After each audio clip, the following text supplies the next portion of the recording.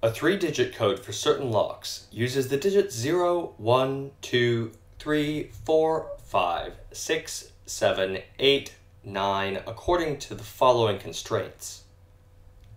The first digit cannot be 0 or 1. The second digit must be 0 or 1. And the second and third digits cannot both be 0 in the same code. How many different codes are possible? The first thing to notice here is, so what we want to do here is notice that the second digit is forced to be 0 or 1. So I'm going to start out by locking the second position as 0, which means that that's one possibility.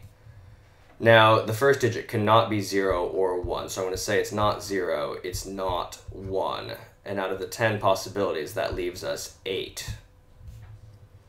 And then the third situation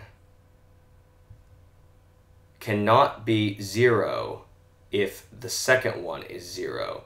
So that here, given that the second one is 0, cannot be 0 as well. So that leaves 9 possibilities.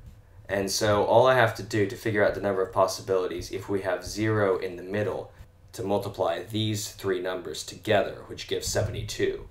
Now if we look at the situation where we have 1 locked in the middle, that leaves us no possibility of 0 in the first place, no possibility of 1 in the first place. So again, we have 8.